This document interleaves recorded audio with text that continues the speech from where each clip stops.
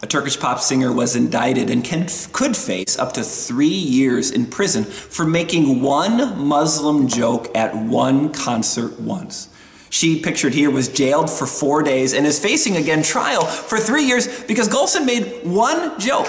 She joked that one of her musician's perversion came from the religious school that he attended, Imam Hatip, in Turkey. This particular school, which was attended by their president and others, is designed to train the next generation of imams. See, my point in this is, and we'll see what the courts decide, but you kind of know where it's going to go, right? My point in this is all religions are not the same. Any man-made religion will be very firm. We have these pie-in-the-sky ideals that we just love and accept each other, we all get along. But you see what happens when other religions and other worlds have adopted a different worldview. You make a joke against us, we're going to incarcerate, we're going to indict, and we're going to try to imprison you for years because you made one joke at one concert.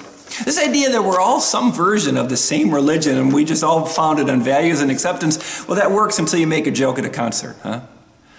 My point is that the lie of our culture that we're all ecumenically the same isn't true. You need something better than a lie that doesn't hold up in court. Psalm 119, Lamed. Save me, for I am yours. I have sought out your precepts. I've sought out your precepts, not the teachings of this world, not the cultural values that it says it holds, but it won't hold for long. Save me, I'm yours. It's something to be owned by, loved by, cared for by our Father.